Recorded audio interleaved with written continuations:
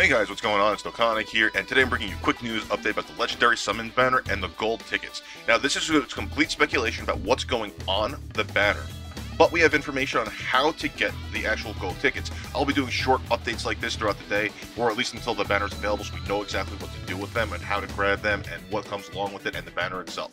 But as of this time at 11:40 a.m. Eastern Time on Friday, July 7th, we know that we can get the Legendary Gold Summon tickets from multi-summons on the Super Saiyan 4 banners. Shout out to FantaZM, as you guys probably see on my screen from the Reddit, for letting us know about this.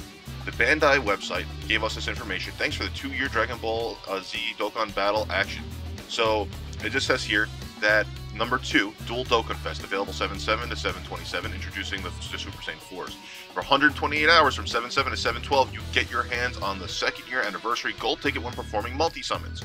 So for 5 days, guys, the 5 days that we have these specials, we're going to be getting 2nd anniversary gold tickets during the multi-summons. This looks to be official from the website, so as you know, assuming this is official from the website, I believe it is because the bngames.net is official. We should be getting those 2nd anniversary tickets to summon on the legendary banner, or at least that's what we're assuming. We're assuming the gold tickets are on the legendary banner, right? Please just let me state this, that it is just pure speculation. It says over here, perform summons with tickets obtained from multi-summons at the Dual Dokkan Fest. Now, we do not have any real information stating that the gold tickets are for the legendary summons. We do not have that. It's pure speculation. I stated this in yesterday's video that went up, or last night's video that went up, but this is just still pure speculation. There's a high probability of it, but I just want to make sure you all do.